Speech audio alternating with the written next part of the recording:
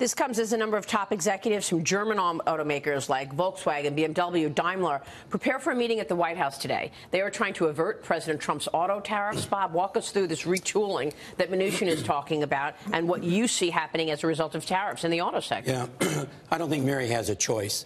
The consumer dictates what cars are going to be produced. They don't want the small sedans. With gas prices where they are, with 20-some states below $2, people are going to continue to buy SUVs. They're going to buy trucks.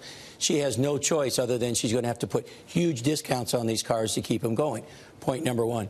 Point number two, I was down in the Permian last week, and in the Permian, they're going to produce as much oil. They're projecting next year over 7 million barrels a day that will rival what's coming out of Saudi Arabia. Wow. So I don't see gas prices going down, Maria, in the short term.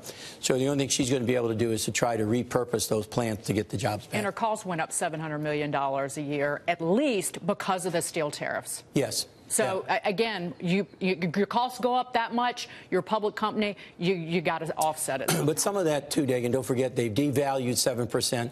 So the impact on the imports of steel is not the full impact that we hear about.